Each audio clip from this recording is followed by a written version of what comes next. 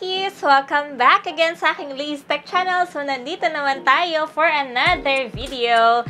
And yes, another budget phone na naman ang ating i-review. Actually, I received a lot of requests about this phone in my comment section. Kaya naman, here you go in this video, guys. We are going to make kilates with this Samsung Galaxy M12. Excited na ako, of course, to test this one. Kasi 90Hz na rin yung display nito. Malaki na rin yung storage ng 64GB. So, if you wanna know more about this, ayan, panoorin nyo to, guys, ng video hanggang dulo. So, without talking too much, Katekis, magsimula na tayo.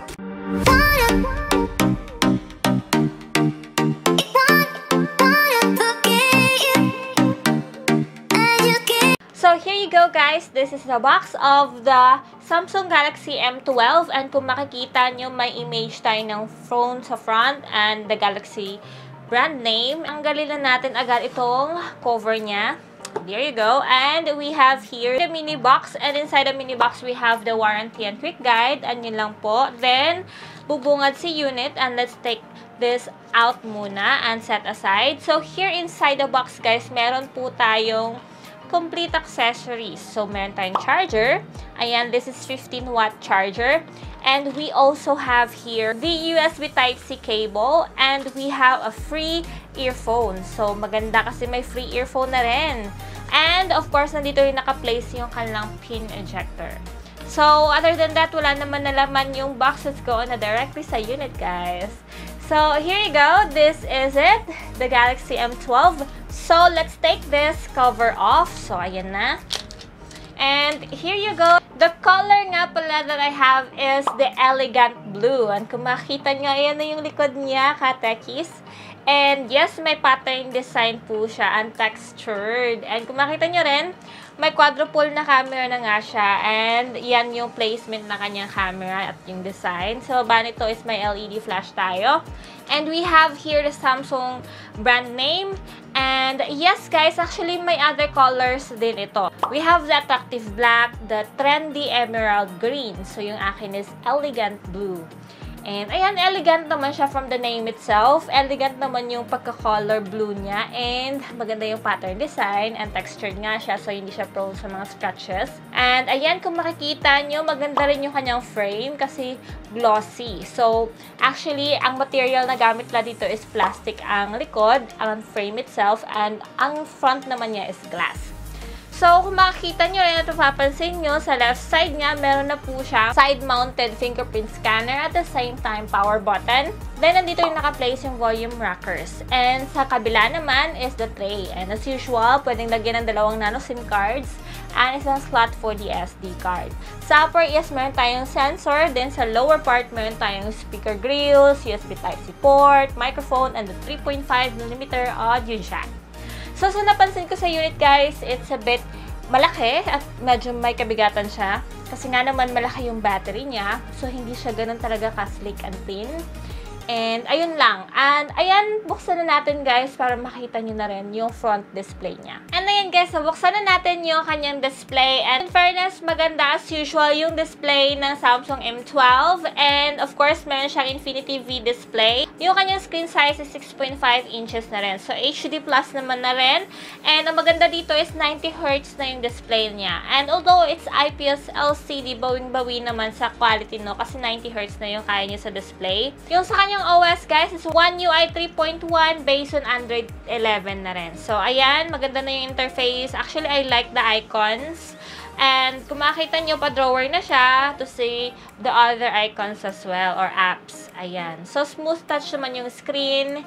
And although hindi nga siya ganun talaga ka-latest na unlike sa mga lumalabas na ngayon na punch hole na, ito is Infinity V display pa rin. And may chin pa siya. Actually, yung resolution is 720 by 1600 pa lang po yung kaya niya. And kapag uusapan naman natin yung mga features sa status bar niya, we have here the Smart View, Nearby Share, the Eye Comfort, and scan QR code. Wow! So, marami din naman siyang mga magaganda ring mga features. So, now, let's go na sa kanyang specification. So, what is special about Samsung M12? So, for me kasi may sarili silang chipset. Yung chipset niya po is powered na po ito ng Exynos 850 with 8 nanometers. Ayan, an octa-core processor with a Mali G52.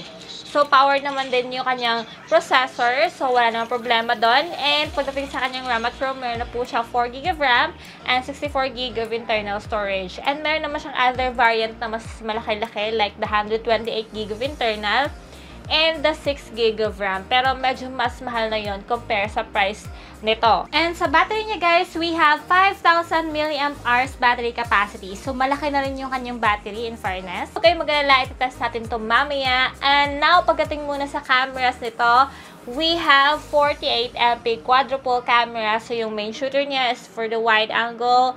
Second, which is the 5MP for the ultra-wide. Third is 2MP for the macro. And fourth is 2MP for the depth sensor. So, we have panorama, we have HDR, and the quality of the video, 1080p lang po yung kaya niya at 30 frames per second. So, sa front cam naman, we have 8 megapixel with HDR and 1080p at 30 frames per second na rin. So, ito yung pinakauna nating itetest sa kanya since curious din ako pagdating sa battery since, diba, nilakihan na nila yung battery nila ngayon. So, let's see. So, there, makikita yung tinest namin siya first sa charging. So, from 40%, ayan, chinarge namin siya for 1 hour and naging 83% siya. So, yung dinagdag sa kanya for 1 hour is 43%. So, it is not bad na, no? Kasi, mabilis-bilis na rin yun. And to think naman is malaki yung capacity ng battery niya. And 15 watt yung kanyang charger. So, ayan, okay yung kanyang charging experience. Sa draining, makikita nyo from 53%.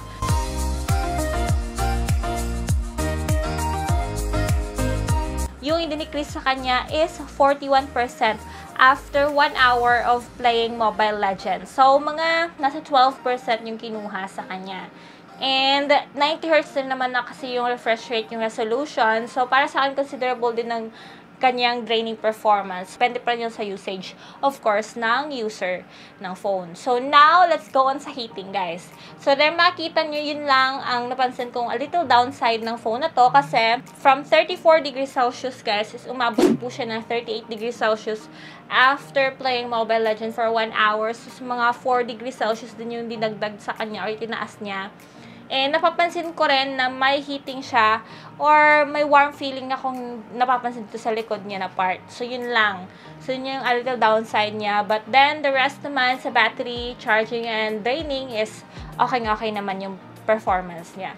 So, now, let's go on na guys sa kanyang camera performance. So, there, makikita nyo, tinest namin tong cameras niya sa rear cam. Ito lang yung nagustuhan ko sa Samsung talaga kasi hindi talaga nawawala yung pagiging crisp ng camera performance sila. Maganda yung quality, yung color mismo, sakto lang. So, para sa akin, ito yung pinaka-the best kay Samsung, yung camera niya sa rear cam. And yung portrait niya, guys, sobrang decent ng portrait camera ni Samsung M12. And ayan, sa front cam din, itatest natin siya ngayon kung gaano ba siya kaganda. Hello guys! This is the front video quality ng ating Samsung M12 and kung makikita nyo, ang ganda-ganda naman ng camera nito at ang video quality niya. And ayan, may backup light nga tayo kaya mas lalo siyang gumanda. So try natin guys na wala tayong backup light. And eto naman yung quality niya kapag wala tayong backup light. So, makikita nyo talaga yung difference, right? So, mas maganda pa rin talaga na may backup light tayo kasi mas malinaw. But in fairness ha, hindi na bad yung kanyang video quality performance. Good na rin to for social medias or vlogging. Ayan. So, wala nga lang siyang video stabilization. Pero guys, maganda na yung camera niya. And ayan na guys, sa front cam nga, in fairness, maganda ang front cam ni Samsung M12. Pwede nyo adjustan yung filter level kung gusto nyo mas natural.